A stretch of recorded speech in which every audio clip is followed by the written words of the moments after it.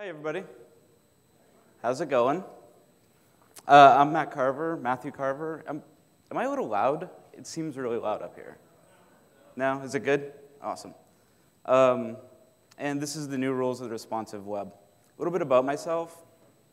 I am a senior technologist at Big Spaceship in Brooklyn, New York. I'm the author of The Responsive Web by Manning Publications.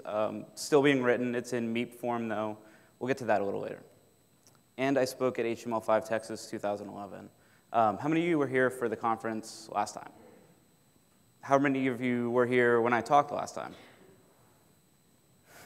Well, the talk was called The Responsive Web, Programming for the User, and it was kind of like my first talk on this whole responsive web design thing.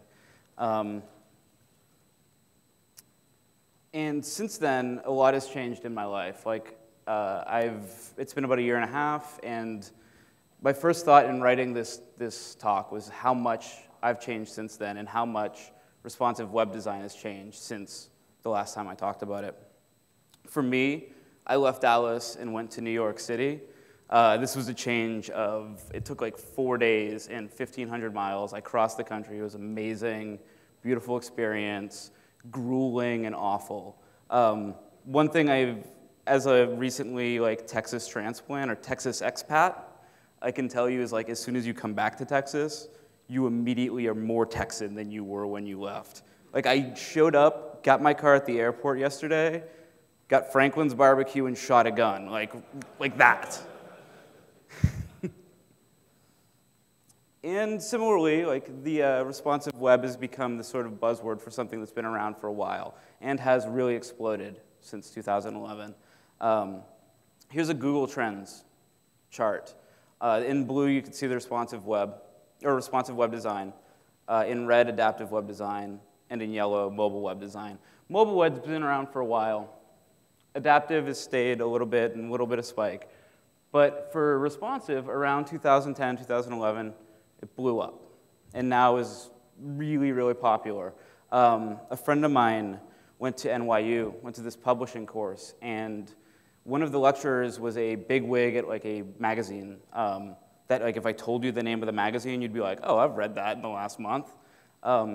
She knows nothing about what we do. She knows that she gets on the internet and looks at things, but she knows what responsive web design is and talked about it in her little talk. It's kind of become a ubiquitous, moving buzzword that's kind of got the attention of everyone remotely involved in what we do. Similarly, I was this little hipster dude when I left Dallas, right around hipster level 25, a fair flannel shirt, beards, all of my friends in flannel. Now, I'm killing it, man. This is an actual Instagram of me in Brooklyn crashing a 17-year-old vegan girl's birthday party. I showed up while they were singing happy birthday. It was amazing. I'm hitting 99 right now. It's killer. So I changed in a year and a half. A technology can change dramatically. And if you don't kind of check yourself and see where you're at the moment, you have an opportunity to let a lot of things get by. Since the last time we talked about this, 2 iPhones have been released, obviously, and they have different screen sizes, which is an important distinction. Smartphones are now the norm. They're the standard. Feature phones or regular cell phones are almost extinct. Tablets have grown in reach and variety. And like I said, responsive web design has become a near ubiquitous buzzword. It's on every web design blog there is. And this is how it's kind of affected me. This is my desk. I use all these devices in a day, and each one of these has a different function. The desktop and the laptop are primarily for work. The tablet is for home. I use it whenever I'm at home. And I basically use my phone in the subway and the toilet now. I'm very much like that second screen person. If you ever hear marketing people talking about the second screen, you sit there with your tablet, your second screen, while you watch TV. That's my life now. Another way to put this, I use my laptop my desktop for creating. I use my iOS devices for consuming. This is a big distinction. It's a pretty revolutionary one in the last decade or so, because traditionally we've made sites on the same device that the site is consumed on. So we go into our office, we work on a laptop, and we anticipate the user to engage that site on a laptop using keyboards and mice and things like that that we use when we make it. But this isn't the case anymore. So it's a big revolution, and with every revolution comes the slime of a new bureaucracy, as Franz Kafka, the cheeriest man alive, said. He's a real downer, but there's some truth to that. So in that vein, let's talk about the slime of a new bureaucracy. Rule number 1 of the new responsive web. Responsive design doesn't end with squishy. So somebody talks to you about a responsive site, says, check out this link to this cool new responsive site that so-and-so did. The first thing you do, what do? You scale the browser, right? So you grab the little cursor and you make it small, and you see how everything refactors and animates, and it's all very cool and impressive. You might pull up Inspect Element and start poking around in the console and see what's going on behind the scenes, but not really, not that much.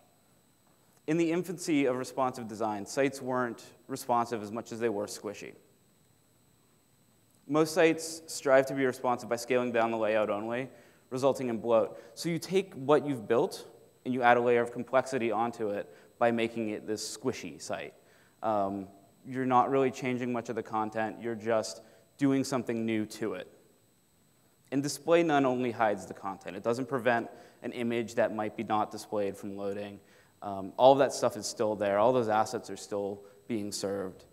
It's only being hidden. So there's a lot of variations to consider outside of just this scaliness or squishiness. Obviously, there is screen size and resolution, or orientation, I'm sorry. There's also browsers now for mobile devices, whereas it used to be with iOS specifically, you were kind of stuck with Safari. Now you have multiple browsers on every device. So just like with desktops, mobile now has multiple browsers to check against. There's capabilities that are unique to phones that aren't available in other phones. These are progressive enhancements that certain phones or tablet devices give you that you wouldn't otherwise find. Input types, physical keyboard, software keyboard, whether voice is available as a communication to the device. These are all variations to consider when thinking about responsive web development. And they can affect the libraries and frameworks that you use, the assets served. If you've been in this room since this morning, you've heard a really good talk by Chris Schmidt about this very thing. This is a huge part of responsive design. The assets being served to the client are huge. The forms being used and the way that you're using them, typing a form input in a touchscreen device is one of the worst experiences on the internet. It's miserable. And button size and placement are all affected. Apple recommends a 44 or 40 by 40 pixel button as the minimum for user inputs. This isn't something that a lot of designers consider ahead of time. And so it's something to consider when working in a responsive environment. This is a list of devices that were released in 1 month in 2012. Obviously, the first thing you'll notice is the sizes. But each of these devices has a different screen, a different set of capabilities. If you look at the Kindle Fire versus the Motorola Android, they're relatively the same resolution and size, but one would be considered commonly a tablet and another one would be considered a mobile device. The lines between these sort of devices are skewed. So now it's not simply just tripling of the amount of design you have to do. It's a very gray area in between these elements. It's not just we have to do mobile, tablet, desktop, but there's all this fuzziness in between. So optimizing on capabilities rather than scale is the best way to kind of resolve this issue. So what do I mean by that? Linear scale is like Metroid. The responsive web should be like Skyrim. In Metroid, you start with a simple gun, and you add new weapons, tools, and abilities as you progress through the game. But ultimately, the game follows a linear path. So you might go from a mobile environment and scale up, but ultimately, there's one straight line from A to B. This is what that creates. You have a mobile site. It's got everything you need in it. You got a couple seats, an air conditioner, a radio, and it goes fast enough, I guess. And then you create this. And that's your desktop site. And it's got everything you could ever want, and it's got all the bells and whistles, and it's really kick-ass. It's cute, and everyone loves it. But eventually, you have to cram this into this. This still exists on some level, but now it has to refactor. So that creates kind of a hodgepodge, clustered, smaller unit. In Skyrim, you advance your character in a variety of ways and complete quests at will. So you have a bunch of different paths you can follow within the game. Ultimately, there is a kind of storyline, but the way you get from A to B isn't really defined. In short, don't build for this. Don't just build for a specific device. Don't just build on a linear path, but build for options and variety.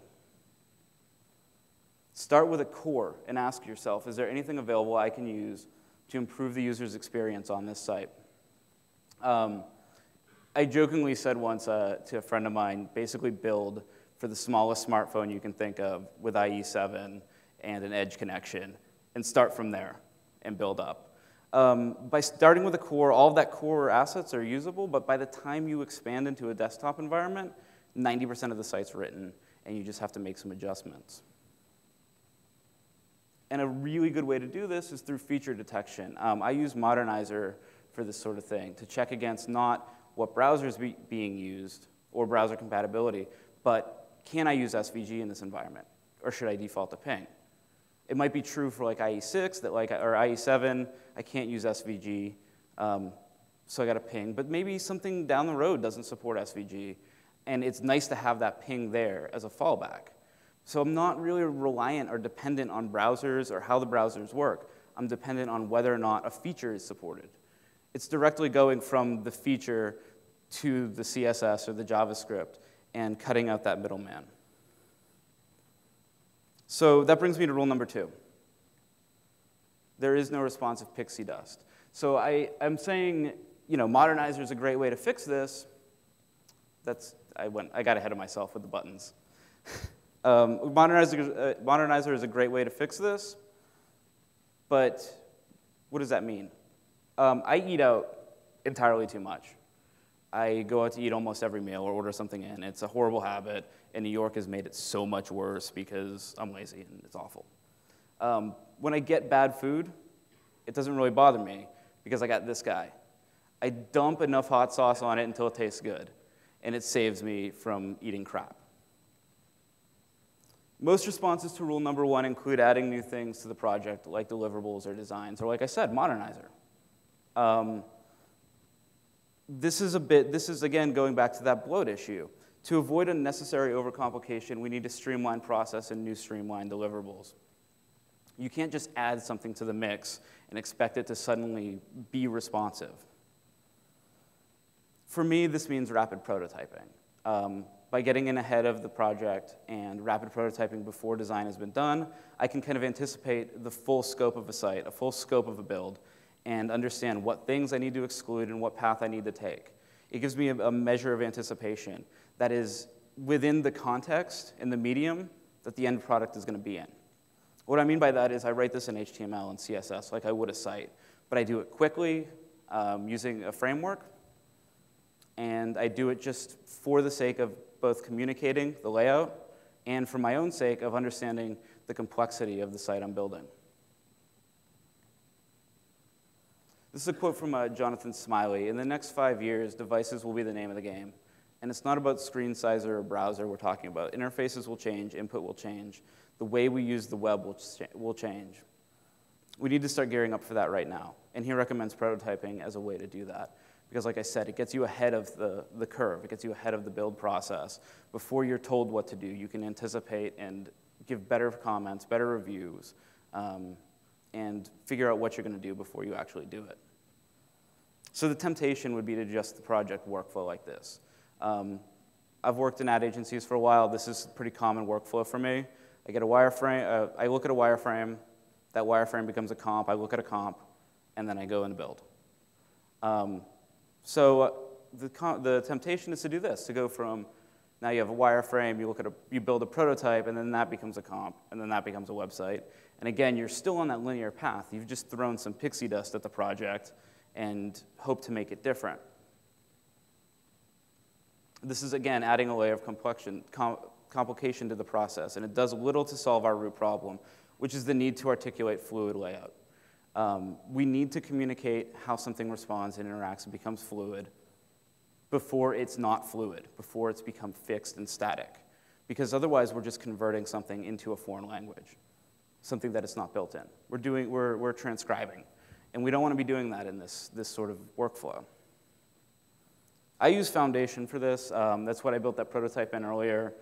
There's also Twitter Bootstrap, which is awesome for this sort of thing. Foundation by Zerb is, it gives you the ability to build something really quickly without having to think too much about CSS or JavaScript and just mark up a DOM real quick. I'll even use Haml to kind of expedite the whole process a little bit more. But the goal is speed, not semantics, not like something you're going to reuse or give to another developer. Just fast and dirty.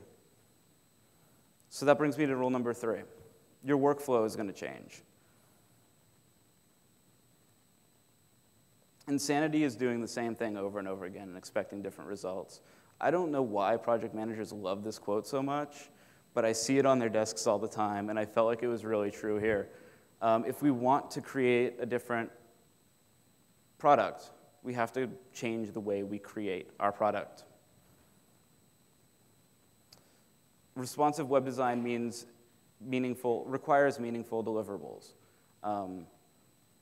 The aim is to remove the big reveal, the thing designers do where they squirrel away for a few days and come back and go, ta-da, look at what I made. It's just too risky, says Mark Bolton of it, and I agree with it.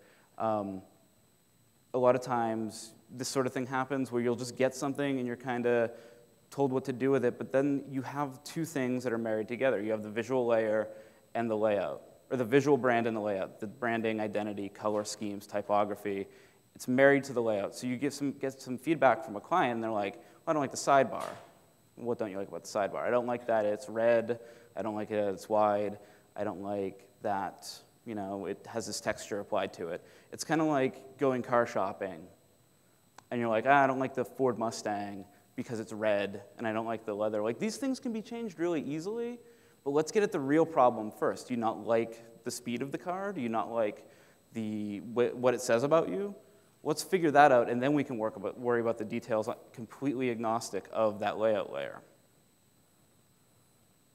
This is a friend of mine's wall behind her desk. She's a project manager, and we were doing a responsive site, and we had a really traditional client that wanted really traditional deliverables, and this is how it started. There was a set of comps for tablet, desktop, and mobile, and it started pretty simple. The art director just made them all in Photoshop, printed them, posted them on the wall, gave them to the client.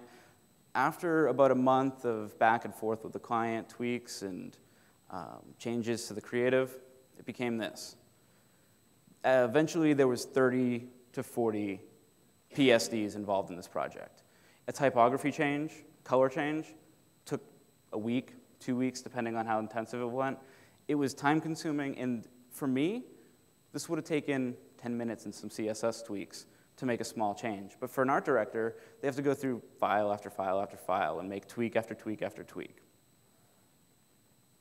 Instead of doing this, I've found style tiles to be an effective alternative to a traditional comp. Style tiles give you a chance to take those questions and have them answered in a deliverable and in a format that is intuitive to the commentary being given.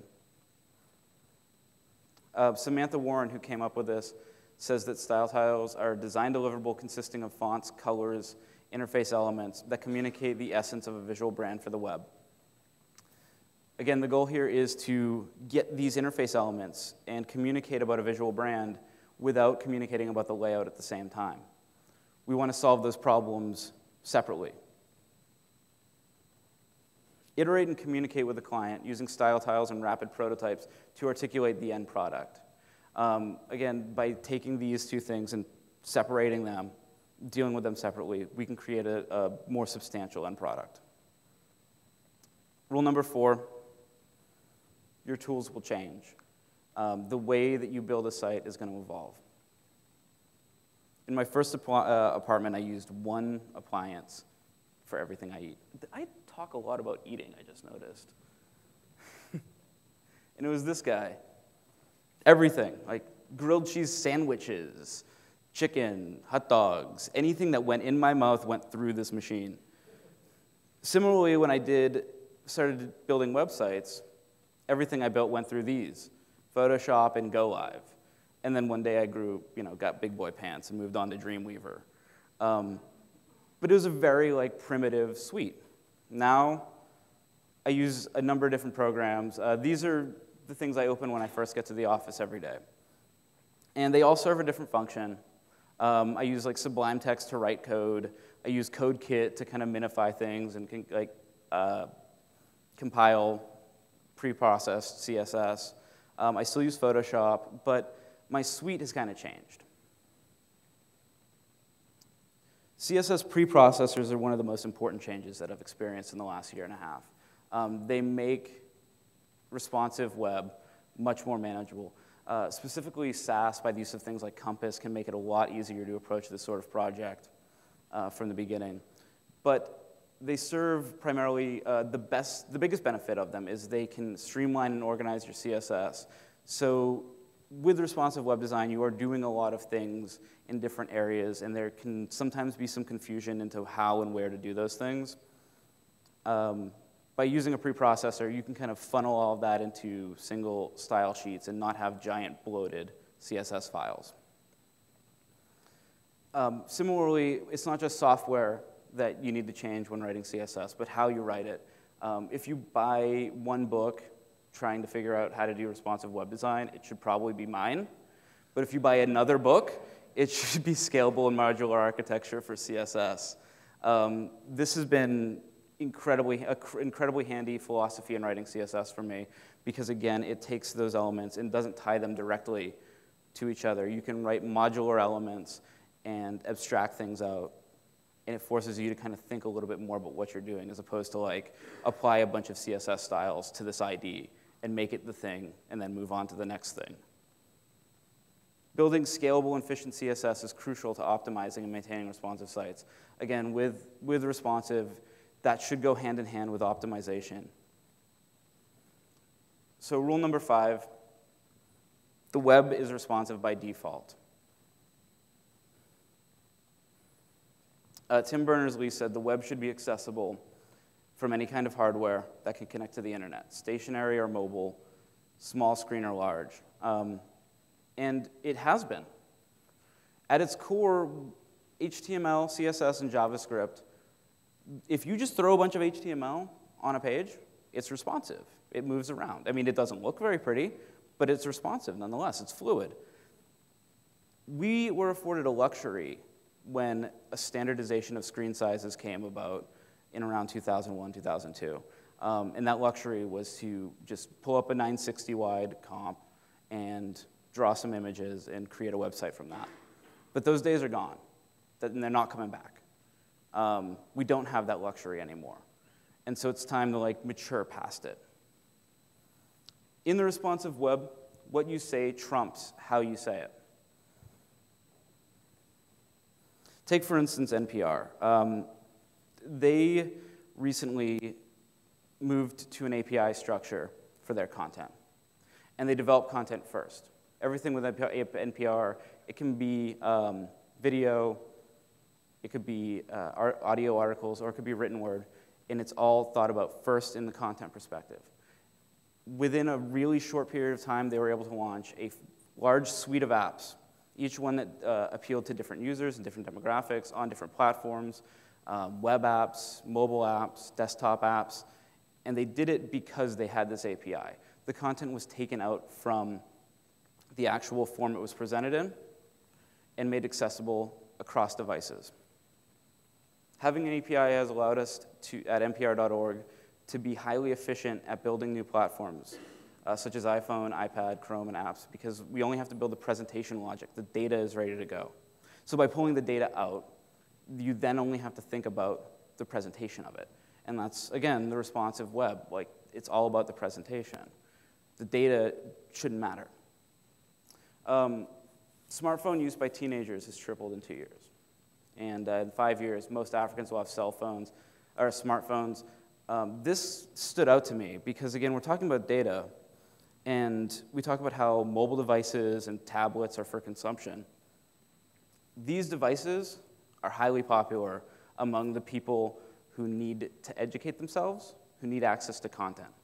Teenagers, while we like to joke about how they're doing things or whatever. Doing things or whatever. Yeah, dude, that's an awesome quote. Oh! And then I did that. So it's the smartphone use has tripled by teenagers in the last few years. These guys are not just like goofing off on words with friends, but they're also like accessing information because they're in the process of being educated. These are the people that we're educating to enter the workforce. And the most important thing to these people is the data. Africans having smartphones. Again, we're talking about people that are that finding data, finding content, finding information can be the difference between building a well for their village and not. And making this data accessible to these people is absolutely crucial. And we can't just like siphon off that data into the portal we deem fit. Laptops, desktops are expensive. Handheld devices are affordable. They're cheap, they're easy to get. And again, the desktop devices, the laptops are for creating. The handhelds are, again, for consuming. People that have budgetary constraints and need to consume data from the internet are going to lean on the side of mobile and tablet devices. This is outside of my apartment after Hurricane Sandy. My apartment is in the Upper West Side, and we were relatively unscathed after the hurricane. Downtown, Lower Manhattan wasn't so fortunate. So the days following, this was on every sidewalk. Everyone was charging devices, and the devices they were charging were almost always cell phones and sometimes tablets. That's because these are the devices you're most connected with. Your cell phone becomes a sort of extension of yourself. It becomes an extension of your personality at a certain point. And in times of emergency, in times of entertainment or recreation, escapism, you're going to turn to these handheld devices. In times of emergency, you're going to go to the thing that is most accessible, is most immediately on you, and has connection, regardless of Wi-Fi signal or things like that.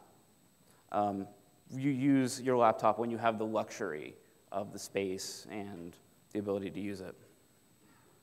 Determine what you have to say, and the format will be obvious. Take, for instance, The Onion. The Onion has one thing to say, and it's satire. They are only making jokes. They're not doing a bunch of different stuff. It's not a very complex operation. They come up with jokes and they say it. This is their site before a responsive redesign. You might be familiar with it. It's a pretty straightforward website, kind of a newspaper site. This is it after. It's almost the same thing. There's been some things pulled out, some design tweaks made. It's a little bit more streamlined. It's a little bit more focused, a little prettier. But essentially, it's the same thing. Because what they have to say hasn't changed. They're still saying the same message. They just needed to change how they said it and make it a little bit more efficient, a little bit more friendly to this new experience. As the web matures, we should acknowledge and embrace its constraints. The aesthetic those constraints can't produce. When we do, we might discover that the true web aesthetic is hardly visual at all. At the end of the day, the data that we create online gets consumed in a variety of ways, in a variety of devices, and eventually by a variety of applications. The truth of the web, and the whole concept of the web of things that's been around for a while, is that it's the data that matters, and the presentation is on its own way. It's just how we bring it about. And maybe it's not even visual. Maybe at some point it's not, the responsive web doesn't matter because we're not using browsers anymore. But at some point, this changes, and the core of the web is the data behind it. So that brings me to the last rule. Embrace unpredictability. Everything will change soon. And before you do anything, before you start engaging in the technologies that we use every day, you need to anticipate this sort of change and evolution. By bracing for it, by getting ahead of it, you're more equipped to deal with it when it happens. So with that, those are my slides. Again, my book is called The Responsive Web by Manning. If you use this code, you can get 33% off.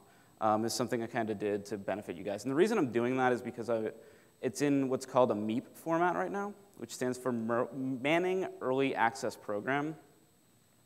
And this MEP format, I'm not done writing the book. I'm still working on it.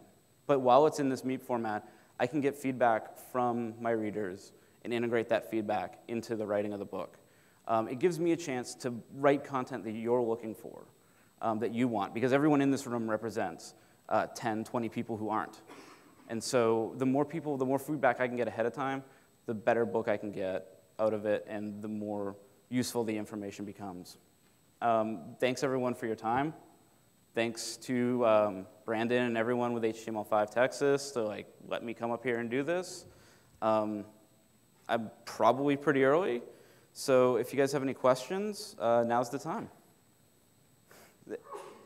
Any questions? Yeah. You said you like to actual HTML5 mockups, Mm-hmm. or HTML mockups using Foundation rather than doing prompts and things like that. How have clients received that? Do you see most of them are fine doing that, or feedback? It depends. So just to make sure I get this right, you're asking how the clients perceive the use of rapid prototypes ahead of time. Yeah. It varies from client to client, and it varies on relationship. I mean, anytime you're doing something new and different, there's a lot of trust that has to be in place.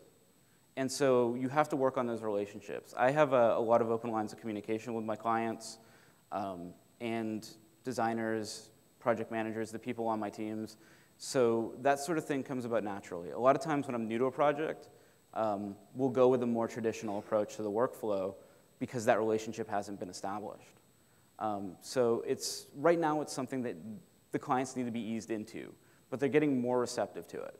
So does that answer your question? What percentage have you seen as far as you do, like 50-50, traditional and rapid prototyping? So right now it would be probably 1 in 4. 1 in 4 projects, we do this streamlined approach. Most clients have established contracts.